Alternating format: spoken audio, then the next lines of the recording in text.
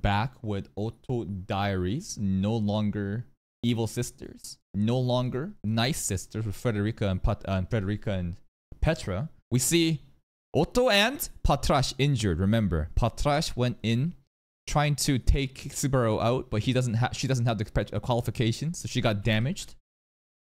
粋なところを見せた相手を放っていっちゃうなんて、夏希さんも困った人ですね。Indeed.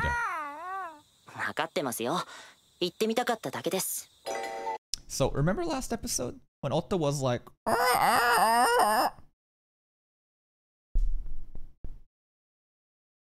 he doesn't have to do that. He just straight up talking to Patrash right now.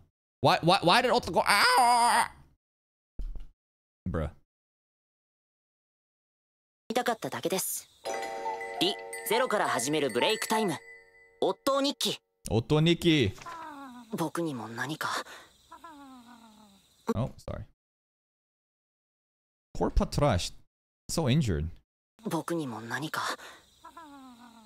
まったく、いつになったら言わせてくれるんですかね。When are you gonna talk to Roswell, bro?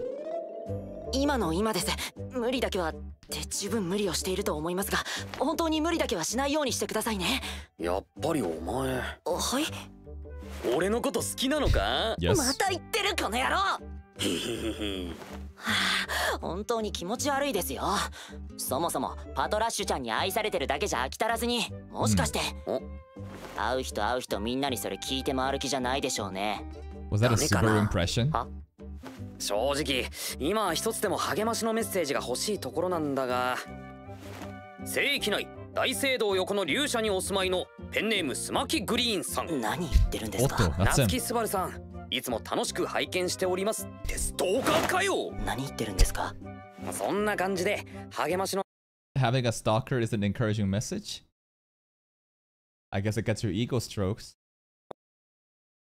お便りでもファックスでもメールでもいいんだよ。 None of those exist here. A メー letter ルア might. ドレスはこちら。ファとかメールとかよくわかりませんが、これいつまで続けるつもりですか？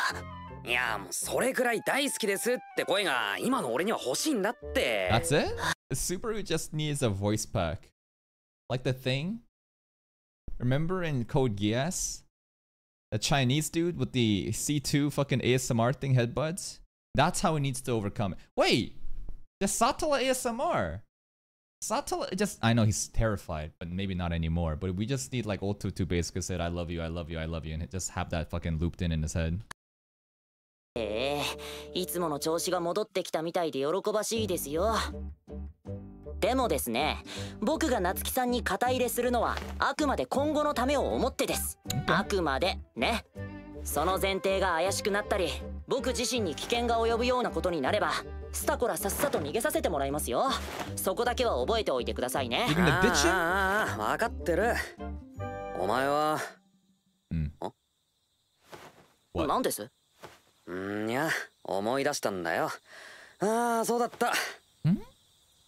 自分の身が危うくなったらスタコラさっさか。当然ですよ。お前は逃げないよ。Oh, the call out. お前は俺を追い。Yo, this is the cut content. This is the cut content Aeneas is talking about. Calling out OTTO's bluff on like running away. That this is the exact passage of dialogue. お前は逃げないよ。お前は俺を置いて逃げないよ、OTTO。お前は俺の友達だからな。Yep. Gushed. 調子狂うな。いつものことだろ。Okay. Looked like it ticked him off there. A little stop there. Alright, OTTO won't flee. 夏希さんは変なことを分かっているくせに、肝心なことはまるで分かってないんですよね。さて、それを分からせてやるために行きますか。なんてったって僕は His friend. 彼の友達ですか。Now, OTTO has been really shining recently, saving Subaru from the depth of despair over and over. But can he save us from Roswell?